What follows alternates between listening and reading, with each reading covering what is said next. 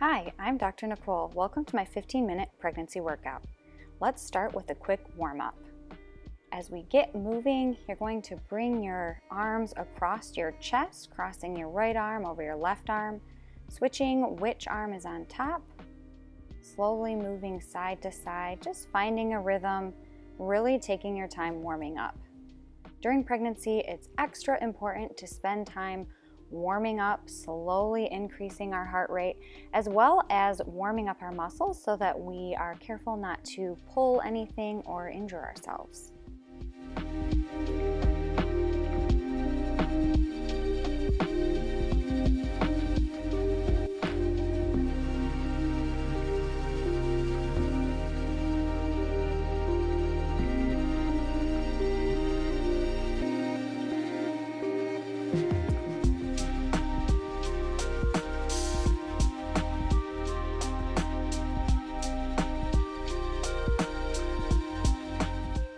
Next, we'll focus in on our legs a little bit more. You're going to go ahead and bring your heel towards your butt. You can go at whatever pace is comfortable for you. If you want to move a little bit slower than I am, that's completely fine. The idea here is that you're feeling a stretch along the front of your thighs, which is your quad muscle. You're also getting your hamstrings and your butt muscles warmed up as you bring that heel towards your buns. Let's go ahead and end the last 30 seconds with a hold. So go ahead and hold your foot up towards your butt.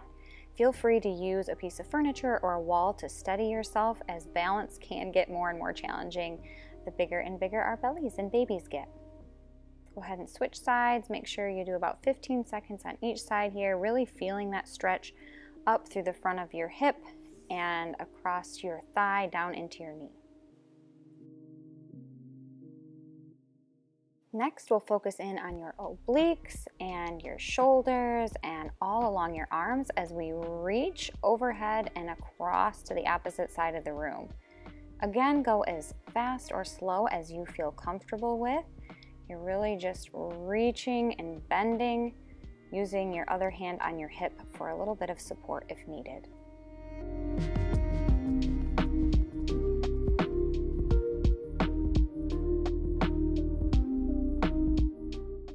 For the last 30 seconds, let's focus on a hold. So here you're going to reach your left arm overhead towards the right side of the room and really hold that stretch, feeling it all along your arm, armpit, and your side.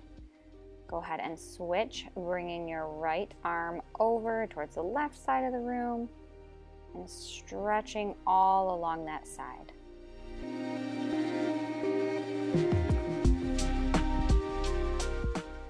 Let's move back down to our lower body. This is basically a lunge towards one side and then a lunge towards the other side. As you do this, you're going to be warming up your quads and your butt muscles, getting them ready for the workout, as well as feeling a nice stretch through that leg that's nice and straight. Right through your inner thigh, you should be feeling a slight pull as you bend down towards your knee. Again, take this at a pace that feels comfortable for you. If you feel like holding it, go ahead and do that. Let's move into a deep squat to finish warming up our lower body. You can hold this deep squat right in the middle. You can also rock it side to side like I'm doing here. You can spend more time on one side or the other. Really think about inhaling and completely relaxing as you stretch out those inner thigh muscles. Great birth prep work right here. We'll finish up our warm up with an arm stretch. You're going to go ahead and lace your hands behind your back and open up your chest. You can lift your arms as high as you comfortably can. You should really feel these through your pec muscles, through your chest. You can also lean forward if that feels comfortable to you and you feel safe doing that, to really use gravity to help get a little more stretch if you'd like. That's the end of our warm-up. We're going to go ahead and move into the strengthening portion, starting with a squat. We'll spend 45 seconds squatting, and then we'll do 15 seconds of rest. As you squat down, sometimes it can be really helpful to have a chair or a bench behind you so you can really make sure you're sticking your butt out behind you instead of just letting your knees go forward over your toes. Think about your toes contacting the floor, really holding on as you squat down. Inhale as you go down, exhale as you stand. Inhale, exhale. Bonus points if as you stand up and exhale, you go ahead and squeeze your pelvic floor closed and relax it as you inhale and go down. Go ahead and rest.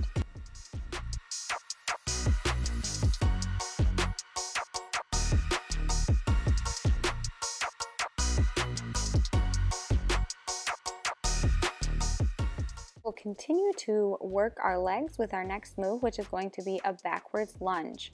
So you'll alternate stepping back with your right leg and then your left leg. Make sure that the leg that is in front is powering up and really helping you to get back into standing. If you feel like your back leg is working more, really focus in on that front leg, your thigh or your quad muscle, and really use it to power yourself back up into standing. I like to think about inhaling as I go down, exhaling as I stand back up. Inhale, exhale. You can also add weights down at your side or up at your chest if you want to make this move a little bit more challenging.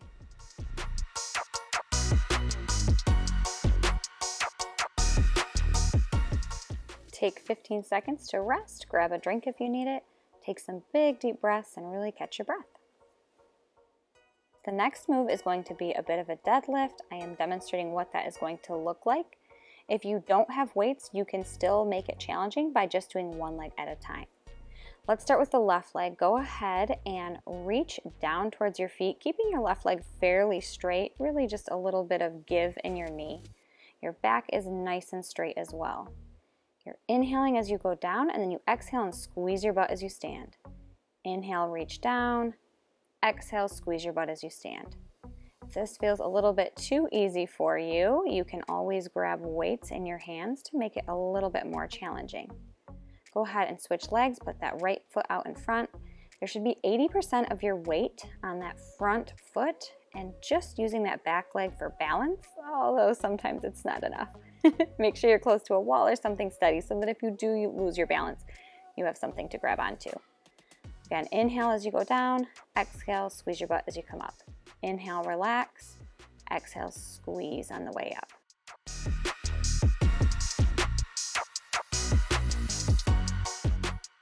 Sorry ladies, I'm skipping the rest for you. We are gonna move right into an upper body exercise. You're going to do small circles with your arms.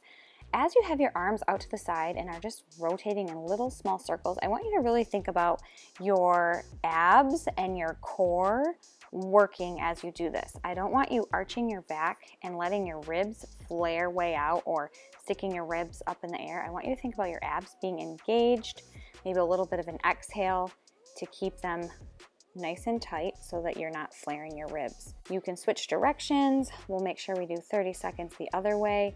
And hopefully at about this point, you're thinking, wow, I thought this was gonna be really easy, but it's actually a little bit burny. Again, you can grab weights. I would start with a 2-pound weight, maybe 5 if you're really feeling ambitious, but this is a lot harder than it looks because we are doing it for a whole minute.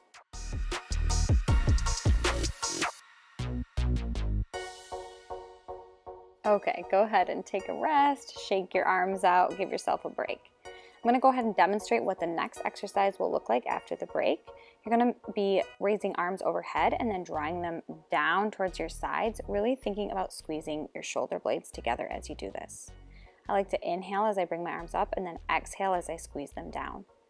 Again, you wanna make sure that your abs, your core is engaged so that your ribs aren't flaring up. There's not a big arch in your back, but that your abs are really drawing those ribs down. Again, you should be feeling this in your back muscles. You shouldn't be feeling this a lot in your low back, but more in that upper back. You can also do this in kneeling if you want to make this more of a challenge for your core muscles. Hopefully you're feeling lots of movement in your shoulder blades as you do this. That really is something that can affect posture a lot, is if we don't have movement in our shoulder blades. So really think about those moving up and down with your arms. We'll take a 15-second rest, and then at the end of that, we'll go ahead and move down into a hands and knees position, which is where we will be for this next exercise. This is one of my favorite ab exercises for pregnancy because it's really just focusing on breathing and letting the weight of your baby be the extra weight that you're lifting up and down. So you'll inhale, totally relax your belly. Exhale, draw your belly button to your spine. It's like your abs are giving your baby a giant hug. Inhale, and you're totally relaxing your belly. Exhaling, you're drawing baby up towards your spine. Also, as you inhale, you're going to relax your pelvic floor. And as you exhale, you're going to squeeze or do a Kegel. If you feel really good about that, you can go ahead and add a little bit of a bear crawl lift to this. So after you exhale, draw your baby up towards your spine. You can lift and pause just a little bit as your knees are lifted up. Inhale, totally relax, but then as you exhale, lift your knees up just a little bit, pause. Inhale, bring everything back down and relax. You are really wanting your abs to hug baby, and that's what's lifting up towards your spine. Finally, we are going to work our obliques, or the side ab muscles. You're going to get into a side lying position, and I'm just demonstrating the different ways you can do this with your feet. You can have your knees bent, or you can have your knees straight. Having your knees bent will be just a little bit easier. The main thing is that you're going to exhale, draw your belly button towards your spine, your pelvic floor up and in as you lift your hips up towards the ceiling. You're trying to maintain a nice straight line with your body from head to toe, your hips stacked over top of each other, that if there was a string from the ceiling to the floor, it would go through both of your hips. As you finish this out, really exhale, think about squeezing and lifting. Let's go ahead and switch over to the other side. And again, you can choose whatever position is going to feel best for you with your legs. You could have one leg straight and one knee bent, both knees bent, or both legs straight. Play around with this, feel what feels good to you. Again, really thinking about the stacking of your shoulders on top of each other, your hips on top of each other, and exhaling, drawing your abs in, squeezing and contracting your pelvic floor tighter and tighter. It's only 30 seconds. 2 seconds left. You've got this. Great work today. We are now going to move into a cool down. Let's start with a bit of a child's pose where you're really leaning back into your hips, letting your sit bones open up nice and wide, reaching your arms out in front of you, trying to just inhale and exhale nice and relaxed. I know it's tempting to skip the cool down part of workouts, but again, just like it was important to warm up, it's also really important to cool down during pregnancy, letting your heart rate slowly come down. I went ahead and was reaching to the right side, and then I'll go ahead and switch to the left side here, really trying to get some extra stretch through my side. We did do that side plank. That muscle did work pretty hard, so I want to make sure I'm stretching that out so I feel really good tomorrow.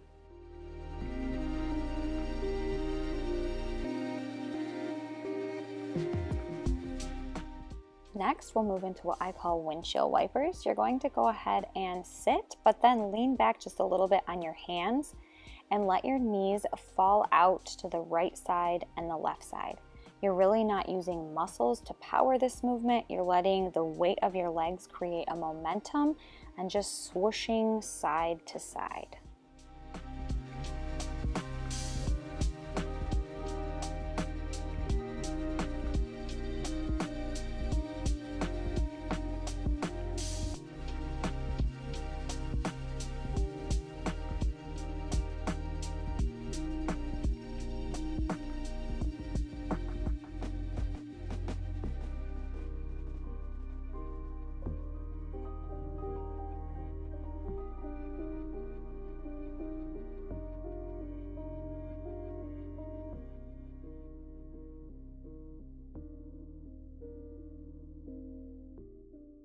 From here, we'll move into a lunge, but in a kneeling position.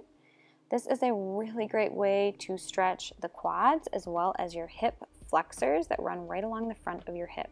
And we really want those to be stretched, have a lot of mobility in them to allow your pelvis to move in the ways that it needs to during your upcoming birth. You can also use a piece of furniture in front of you to really lean over and increase the amount of stretch that you're feeling without having to worry so much about your balance.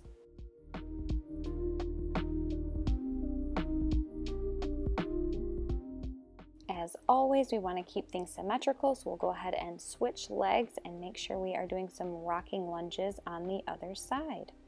Again, just focus in on that area that runs from your knee up to the front of your hip, and that is really where you should be feeling the movement. Don't worry, I didn't switch legs. I just wanted to give you a different view of what this rocking lunge would look like.